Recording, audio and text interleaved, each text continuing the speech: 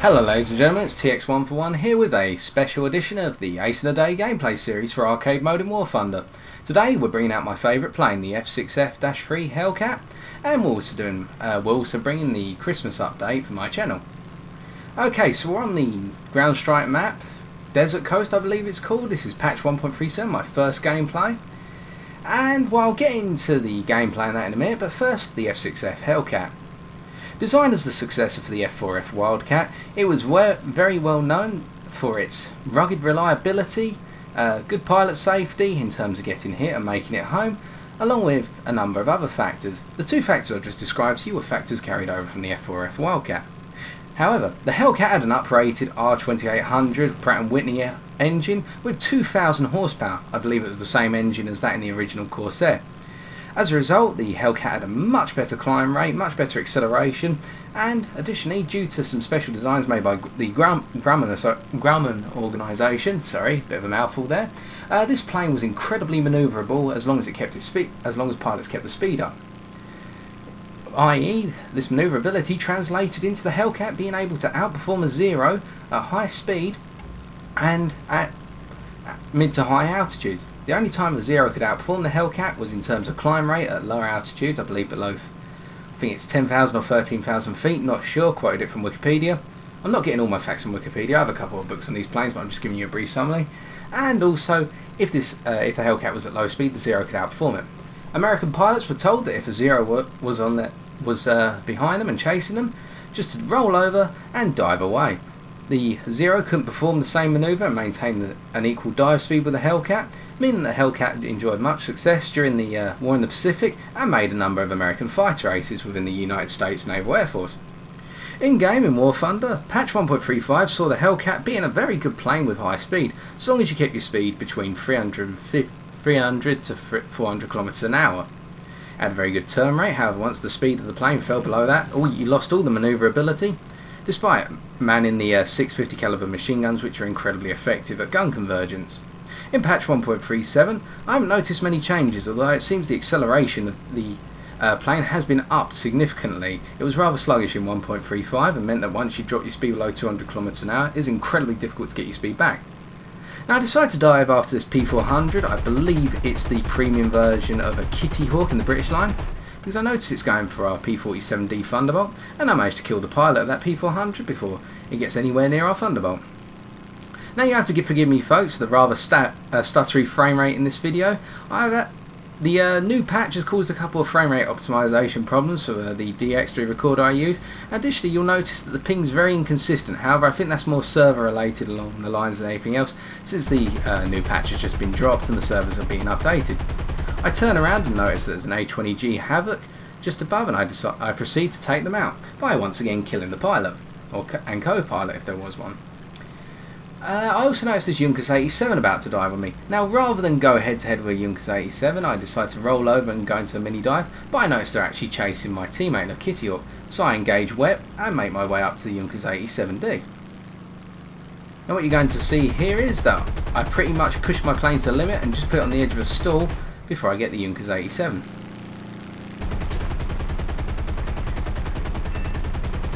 Having achieved a critical hit on the Junkers 87 and being at stalling speeds, I decide to break off because I know that Junkers 87 has taken severe damage to its tail control and therefore is out of action. Within reason, even if it makes it back to the airfield, it's going to be out of action for at least 5 minutes. So I go into a dive now, knowing that there's a number of enemy planes well above me in terms of Spitfire Mark. I believe there's a Spitfire Mark 5B, and I decide to go after this Beaufighter instead. As you're about to see, the manoeuvrability of the Hellcat is very well maintained at high speeds, and we're doing 770 km an hour at the moment, and I'm keeping right behind this Beaufighter Mark 10. Of course I do screw up my initial burst, however because of the speed and also I'm adjusting, that's expected. However with a bit more experience and training I should be able to get the first burst off a lot better. Staying behind the Beaufighter, I'm noticing that they are doing a couple of quite tight manoeuvres. trying to chase after a Junkers A7, but I get them in this flat turn. I damage their elevator, and I set the plane on fire, which puts them into the ground, making this my third kill. With regards to the Christmas channel update, folks, I'd just like to say firstly, as I roll over to go after this Spitfire, I'd just like to say firstly I'm very appreciative of all the support that's been given to my channel, now at 77 subscribers. I do this purely on a fun basis. I don't do this for any money. I'm not intending to monetize at any point, although if I do. And by the way, just for going on, we're doing a vertical factory with that Spitfire Mark IIA. The Spitfire Mark II is gaining on me just simply because I'm running out of manoeuvrability as my speed drops, so I decided to dive away and fly away from the Spitfire Mark II, which has a much weaker power plant and poorer acceleration compared to the Hellcat down at lower altitudes. I'm getting away from the Spitfire, and because I managed to get away, I decided to turn around in a minute and attack that Spitfire and get the kill. Despite our P400 going after the Spitfire, and I was quite worried at this point, thinking why has this P400 not killed the Spitfire, because I didn't want to kill still. However, as you'll see in the bottom right hand corner, no critical damage was reported, so I proceed to finish the job, killing the pilot of that plane. Carrying on with what I was saying with the Christmas update, now I'm very grateful for all the support, the likes, the comments, everything, the feedback I've been getting, and it's time for me to respond to some of the feedback I've had. With regards to video quality, unfortunately I have attempted to record in a slightly higher quality than what you see at the moment.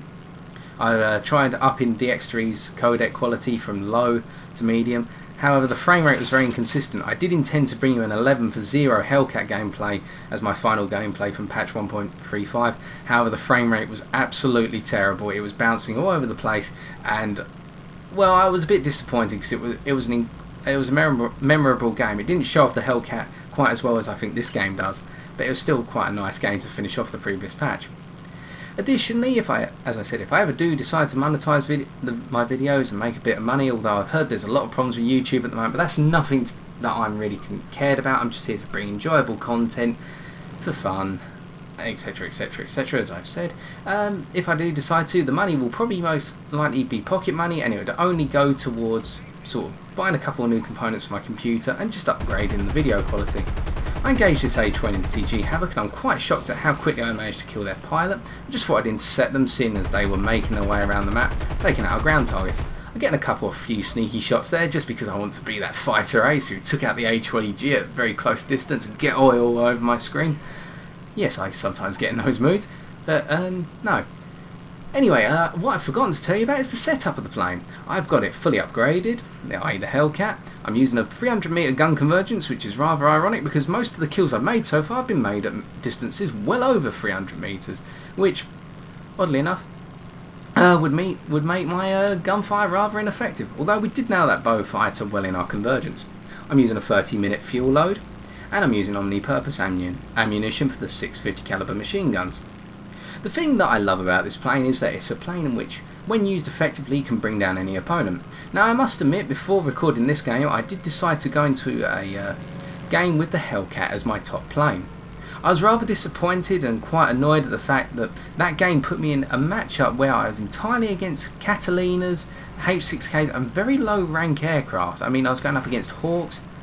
And speaking of Hawks, I'm going to swoop in like an eagle and take out the Spitfire Mark IIB. I do some critical damage, although they decide to go into a sort of mini loop using the rudder and what's left of the wing control. So I decide just to pull up on the stick, roll over, and that way make the Spitfire think I'm trying to chase after them. I've flown off, and I catch the Spitfire in a tight turn. Again, using my lovely 50 cal ammunition, I've managed to kill the pilot, so that's my 6th kill. Now what you're going to see with that this SU-2 that I'm about to engage is how I'm trying to remain very restrained and not try and steal a kill off the LA5 that's just decided to dive down on that enemy SU-2. But as this goes on, I'm getting closer and closer to the SU-2, and I'm thinking to myself, come on LA5, you've got two 20mm cannons, do your job. And it's quite hilarious what happens as a result. So the LA5's made one pass, he or she's now making their second pass and has completely missed, and I'm thinking, well, this is unsatisfactory, and I'm going to dive down and take the SU-2 out. I open fire and watch what the LA5 does. Crashes into the back of the SU-2, I managed to set only the SU-2 on fire, funnily enough, and that gives me my 7th kill. Now, I don't like to kill still, folks, but in that situation where a plane is literally being given mercy, that there's no need, and it needs to be taken out accordingly, especially seeing as that SU-2 can take out a number of ground targets very quickly.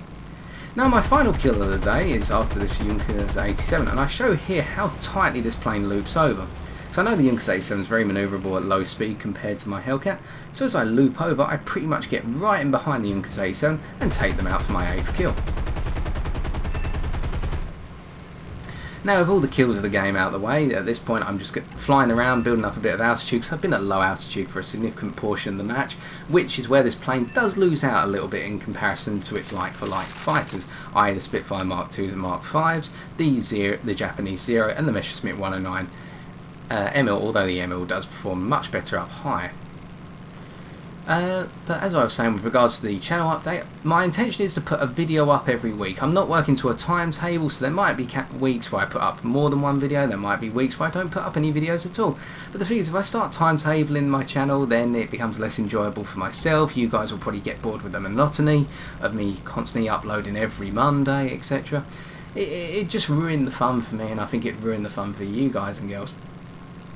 I've already responded to the feedback regarding the graphics. The other feedback is, will I be doing things with subscribers? Well, I'm happy to squad up with any of you viewers anytime you want. You just got to drop me a message in game or on the forum and I'll do my best to. I don't play very often, and I've been incredibly busy with work recently and making sure everything I need's ready for Christmas, so that's why I haven't put any videos up.